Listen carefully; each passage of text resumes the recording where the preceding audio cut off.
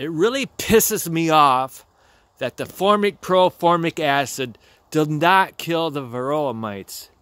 I repeat, did not kill the Varroa mites. I'm lucky that I have a warm enough temperature I can set my bees outside.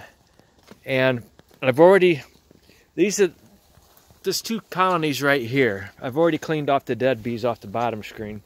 But look at the Varroa mites. The acylic acid killed the Varroa mites that the formic acid did not. Look at all of them. The bottom screen in this colony was completely covered with dead bees. So this one right here, I haven't touched this one.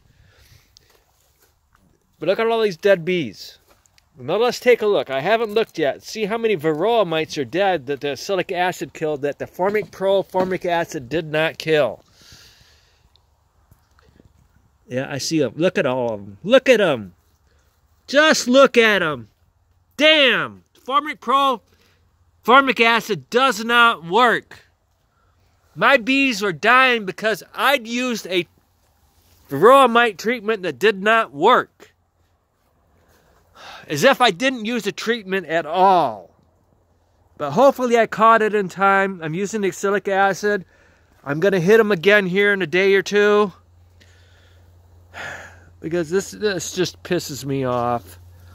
I want to put Formic Pro formic acid or NOD Apiary out of business. Bullshit. They make claims on their product that aren't true. These are Varroa mites. This is not a re-infestation. This is the fact that their treatment did not work. And you see all the dead Varroa mites in this acylic acid. This is from the acylic acid treatment here. Look at all these mites.